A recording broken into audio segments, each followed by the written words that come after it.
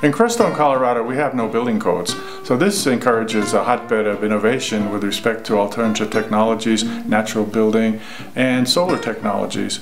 Many of the homes here live off the grid in the sense that they are living outside of the availability of utility electric power, so they are encouraged to provide their own electricity with solar panels and provide their own heating requirements with passive solar and active solar applications. In addition to that, the building materials that the people use here are also very innovative. The various materials that people do use here is adobe, rammed earth, straw-bale, earth bags, natural plasters, adobe floors.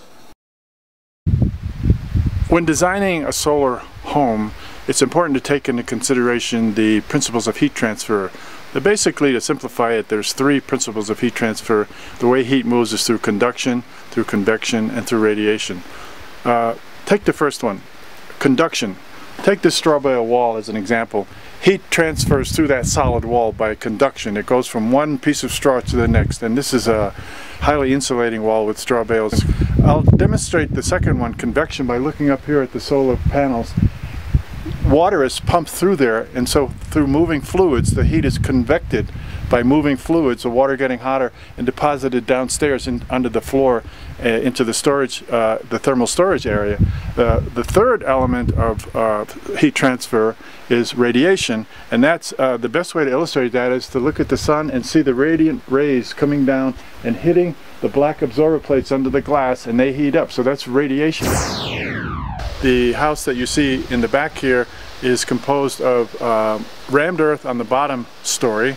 The walls are 30 inches wide, and it was rammed by hand into forms.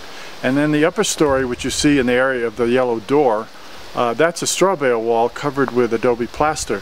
So you have three different materials here. You have rammed earth on the bottom, you have straw-bale walls on the top floor, the second floor, and you have the plaster coatings, which are natural adobe local materials.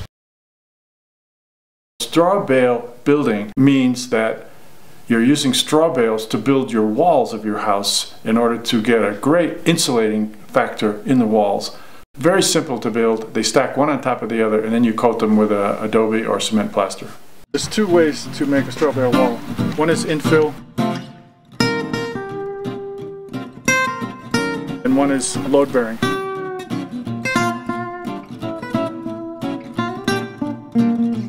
And what you use to put the dirt in the earth bags is misprinted rice bags. Every course you put barbed wire or something, like a reinforcing thing. It's a poly-woven bag, so it doesn't start to run when you put the points of the barbed wire in it. That gives you some stability in the wall, and you just pile up these one by one. It's very plastic. You can shape it any way you want. For more information on earth bags, check out our video, Adobe Earth Dome Project. Up next, the thermal solar lowdown. Where does the water go?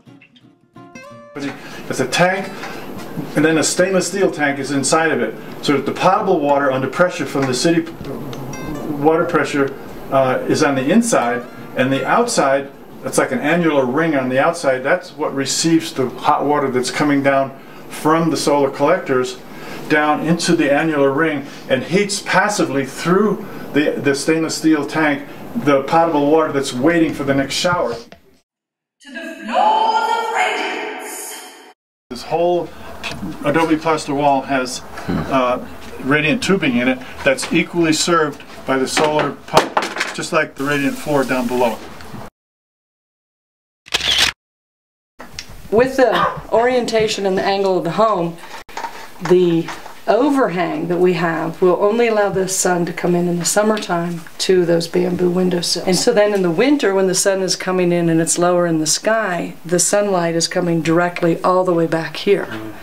And I even need these carpets, which minimizes how warm the concrete gets, and I need it because it would get so hot in here that you would be greenhouse living instead of 70-degree comfortable living.